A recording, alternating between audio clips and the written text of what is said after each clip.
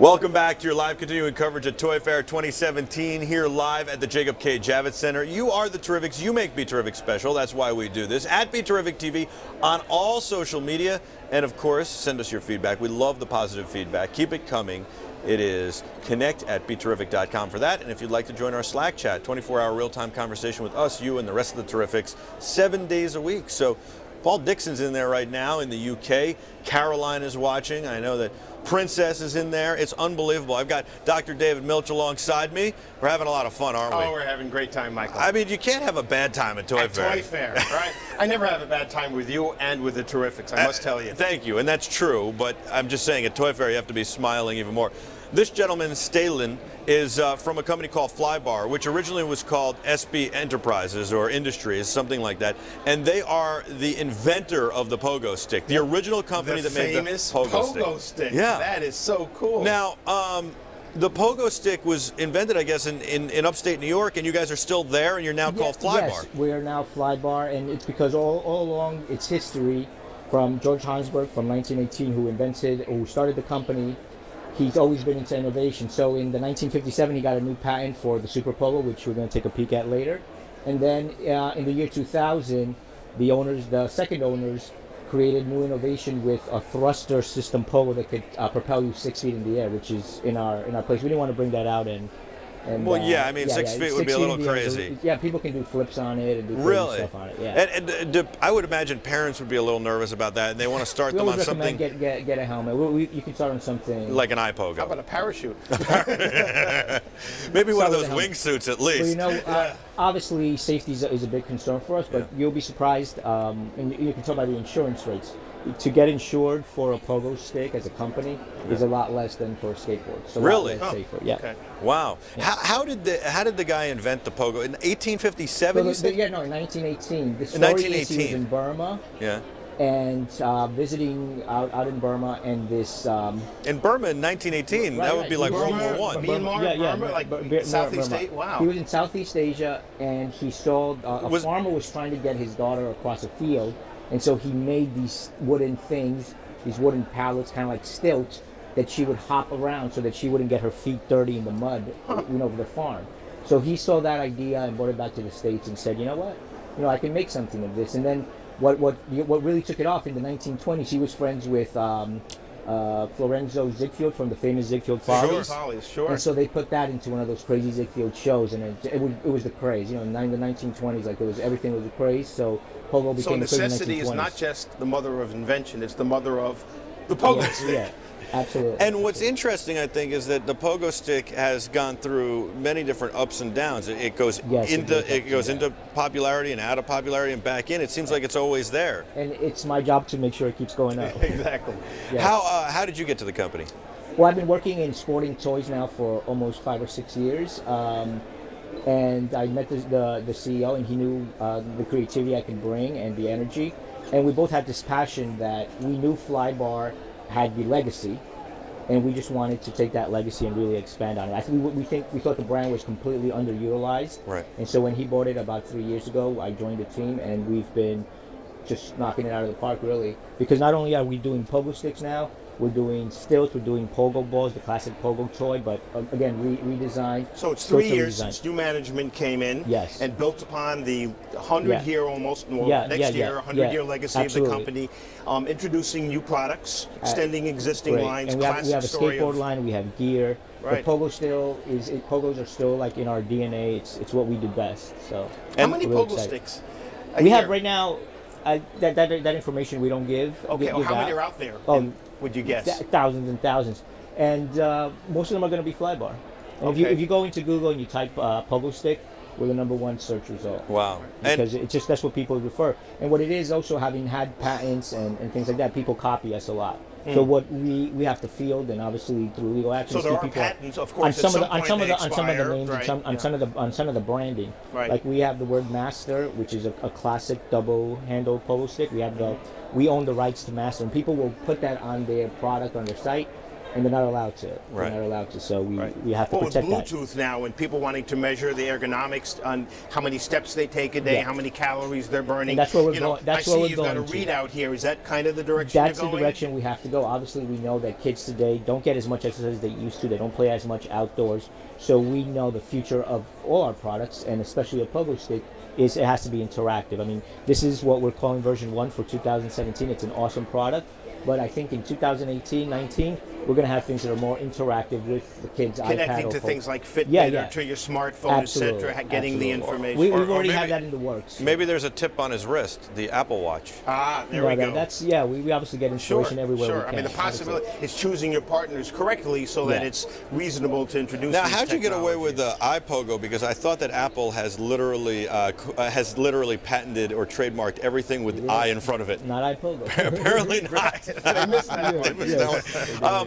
So talk about the iPogo Junior. So the iPogo Junior, this might turn out a little loud, is a traditional Pogo stick at first glance. But when you turn it on, it introduces itself, it talks to you. And what this is, it's ready to jump now. So what it's going to do, and I can't do it because it's 80 pounds. Right, it holds 80 pounds, But the more I press on it, it's going to count. Sure. But what it's really going to do, it's going to motivate the kid. It's going to say, keep going, you're doing a great job. And I got to say, when I picked it up the first time, this is a substantial, device. It's not just a toy. Oh, you got LED lighting on the back. LED lighting inside electronics. Okay, so it's got the little rubber. So you guys are really revitalizing the brand, because I think when I was a kid, the Pogo sticks were no different than the Pogos in the 50s and 60s. They're really metal. Now we have, okay, so you can push it. Keep going all the way down, No, okay, go ahead. Okay, so it's counts. But after a certain while, it starts just motivating. It says, keep going. You're a Flybar star. And there's different milestones. You seem like you have pretty good form on that. Maybe we should get you on a Pogo. I might have one that might actually work for you. I did a fair amount of...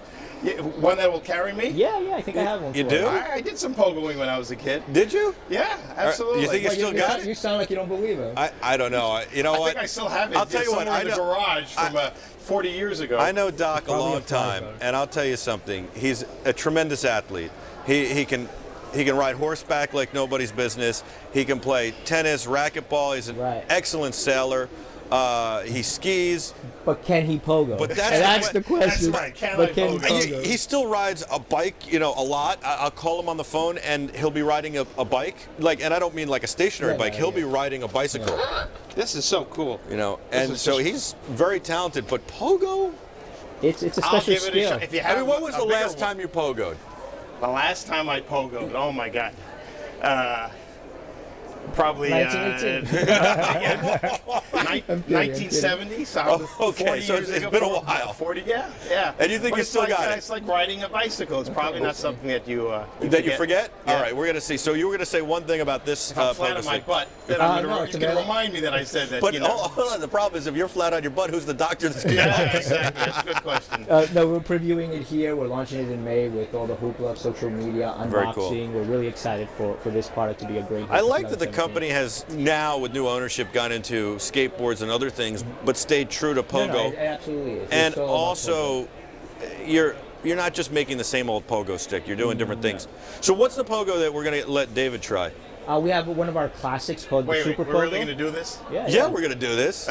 Wait, you don't want to do it now? My father said, keep your mouth shut. So, no, I'll give it a shot. Sure, why not? He's a smart man. He is a very smart man. Yeah. All right, well, let's give it a shot. Where is it? You got that thing over there. Oh wow! Okay. That thing's got chrome. That looks like the Mack truck of Pogo sticks. Well, this actually. So we need you to, I think, back up a little bit so we can get you fully in the shot. A little further back. Now maybe a little there. So so that we don't want you falling off the stage. And hold on, let me just make sure. I want to get out Place there. Your bets. I want to make sure he's going to be okay. Oh, I was going to try and adjust the camera too. Okay. We got good focus on this, Adam. Or you're on the Flybar Super Pogo. No, is that the focus spot? There aren't 150, 200,000. Should I start dialing 911? No, exactly. You better have it on speed dial. All right, so we're in focus now, and this is the Super Pogo. Yes. And the Super Pogo's got a huge spring there. This is similar to the original Pogo, but this is very similar, but improved in terms of strength and durability. You've done this before. Quite a while ago. Yeah, 1970. Here we go. When you had bell bottoms on, probably. Whoa! Oh, come on. You know what? I think he did it last week. Oh, one-handed too. He's been practicing. You see, you never forget. One-handed. Wow. Right. Oh, he's going no hands. Don't go no hands. Wow. I gotta give a clap to that. Okay. That is amazing. All right. How did it feel? It gives you a cardio. Yeah, it gives you great workout. That's what we touch on that. Well, I actually meant how did it feel to be back on a pogo stick? You have a customer, okay? For Come sure, on you have a customer here. Now, he has a 14-year-old son named Jason. He's a great kid. Has Jason? He's a great athlete. He would love this too. Has he ever been on a pogo stick? No, Jason's never been on a pogo stick. stick. It's about time then. Yeah. This is super. Wow. Awesome. And the great thing is you can do it anywhere. I mean, you can do it in a rural environment, but you can also do it in an urban environment as well. Yeah, we're also coming out with quieter ones that you can do indoors, like in a gym. I get a high five of that. Yes, you do. Yeah, there you go. Good I job. think the Terrifics got to be going nuts. Very impressive. They want me to have a go. They are blown away by the fact that you can do that. I'll tell you what, there's no way I'm getting on a pogo stick. I would have if you didn't pogo when you were a kid, you can't start now. very little when I was a kid. And it's been a long time, but I wasn't a master like you. You know, like you said, it's like getting on a bike. Right. I didn't do it enough to be able to do it. I tried it several times. Wow. I can still feel that. Yeah, part of it's also just doing it live. Right, doing it live, not certainly. making a fool of myself. Yeah, you did a great job. You did. I'm very impressed. Thank I you. had no idea you could pogo. I didn't know until I came on the set that I even thought about or remembered pogoing. But you know, it really, you know, for an adult, it takes you back to your childhood. There's a lot of nostalgia. It really a lot of nostalgia. Yeah. It's not just a nostalgia product. It's not just a nostalgia sale. I mean, that thing, the one I just wrote, it's a heavy-duty piece of equipment. It's a real piece of. Was it fun? Oh, it was great. Like I said, immediately I could feel, my heart rate going up. And so is that something that Pogo never thought of? I mean, the Flybar and before that, you guys never really thought of in the past. Was that this is actually a workout? We're partnering with an Australian educational system called Pogo Pogs that actually brings pogoing into the gyms, and we're piloting programs in the United States. So we're doing everything. Oh, so they've got Soul Cycle and Flywheel and all that stuff. Maybe there'll be a what's pogo the gym. One that they have now where you do the competitive cycling, Peloton. Oh yeah, oh, it's a just Peloton. Taken off. Yeah, because you can be in your home and you can cycle or pogo. You know who's got a Peloton? Adam. Oh yeah, he wants you to get one so you can compete against each other. I would get a Peloton. Every time I see the commercial, I'm wondering. I just need to be able to fit it into the apartment. But are there? Which makes me ask a question. Are there any pogo competitions? I mean, absolutely. There is X-Pogo. X-Pogo is the World Championships of Extreme Pogoing, and we're talking about guys that jump 10 feet in the air. Do all kinds of tricks. Check out xpogo.com. They're a big partner of ours. X with a dash or just xpogo? Yes. Xpogo.com. You'll see amazing stuff. You go to our booth too. We have a lot of videos playing. These guys are doing incredible flips and stunts and tricks on it, and we're the premier sponsors of that competition. How about pogoing on a very narrow, they can track? Do everything. They do on the edges of banisters, almost like skateboarding. They do it. Because it demands strength, balance, agility, endurance, all of those. It'd be awesome to see pogo as part of the X Games. That's exactly what they're striving for, and it's X-Pogo is a community of just young guys that started at Pogos maybe I think almost 15 years ago, and they built a company that promotes the Pogo sport at the extreme level. So very cool. It's out there. Because if you start typing in Pogo, X-Pogo, Flybar, you'll see a whole new world of people just bouncing. Well, I got to tell you, I hadn't thought about pogo sticks until I came on the set today and we started to talk about it. And immediately, if you weren't here and I was watching this show, I would want to get myself a pogo stick. That's pretty cool. So for all of you adults that still remember what it was like when you were a kid and you had your pogo stick, you should definitely go to Flybar. And I'm sure you have online. You have your e-commerce. You can buy from your website and all. And I mean, it's great for young kids too, like Jason and I mean, Jack's a little young, but a year or two, I'd put Jack on. They should wear helmets. Yeah, absolutely. A lot of packaging always says recommend helmets and gear, especially when they're starting out. But once kids get really comfortable, you know how they are. And again, it's rather safe. You're going up and down if you're not doing stunts and flipping around. So what age group is the? The iPogo Junior is 5 plus, but it's 40 to 80 pounds. So 5-year-olds, 6-year-olds absolutely. My 5-year-old can do this. That's probably when you started, don't you think? When you were about 5, 6? We probably started. I got to think back when we moved to. I was a little older. Yeah. I was a little, probably 9 or 10. Okay. In that, 9 or 10, exactly. And it's one of those things where some kids really it becomes a passion for them.